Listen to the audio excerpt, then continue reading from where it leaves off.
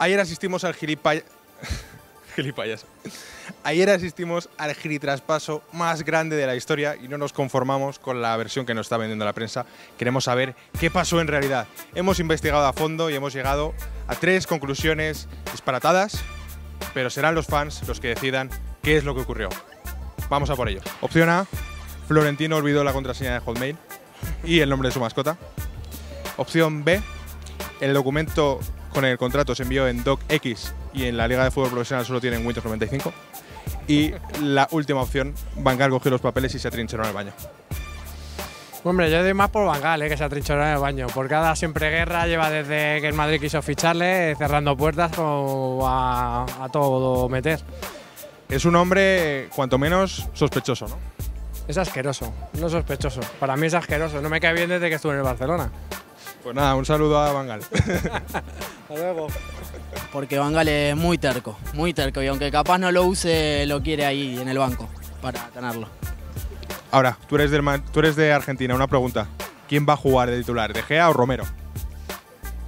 Arrancó Romero con un solo gol en contra en los primeros 5 partidos, así que creo que capaz lo mantenga. Estaremos atentos. Van Gaal. Todos sospechamos de él. No nos fiemos. No te fías nada de Van Gaal, ¿no? No, pero nada. Vamos a preguntarle también a otro gran aficionado. Está aquí debajo, os lo presento. Se llama Zizou. ¿Tú qué opinas, pequeño? ¿Fue Van Gaal? Asiente. Van Gaal te tenemos fichado. Lo de Van Gaal, sí. Es un hombre de poco fiar, ¿no? Sí. Muy sospechoso. Bastante. ¿Le confiarías tu cartera? No. ¿Y si te invita a una taza de café? Pues tampoco. Lo siento, Van Gaal. Para ti, ni café. Nada. Opción B. Nada, Van Gaal se encerró en el baño con los papeles.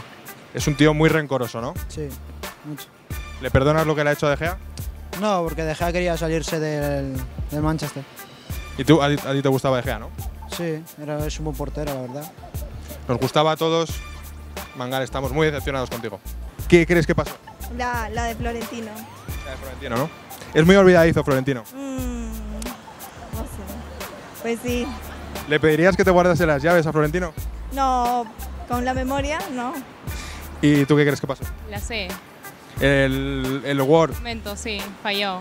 Están desactualizados. ¿Tienes alguna queja del sistema informático de España en general? No.